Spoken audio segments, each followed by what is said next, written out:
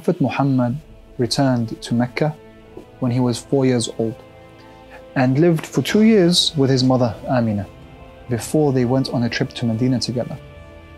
But on their way back, a terrible event in the life of Prophet Muhammad occurred when he was only 6 years old.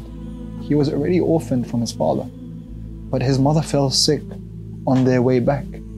And whilst she was on her camel, she began to sweat and began to feel so much pain. The reports make it seem like she was having a heart attack at the time, and she fell off the camel onto the ground, moving from side to side. And you can imagine this young boy, young Prophet Muhammad, trying to help her, trying to save her, trying to speak to her, trying to shake her. And she couldn't speak back, and she couldn't do anything. And this young boy was alone, only there with his mother's maid who took care of him. And he watched as his mother died right before his eyes in this area called Abwa, and she was buried there.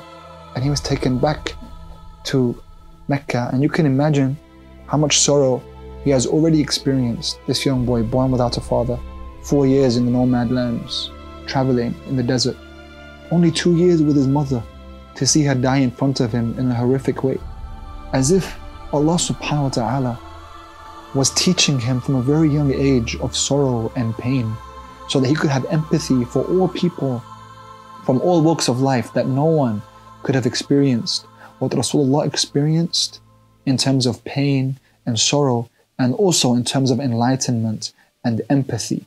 Because this Prophet, who was supposed to lead this new way of life, had to be a very special Prophet with a very special experience.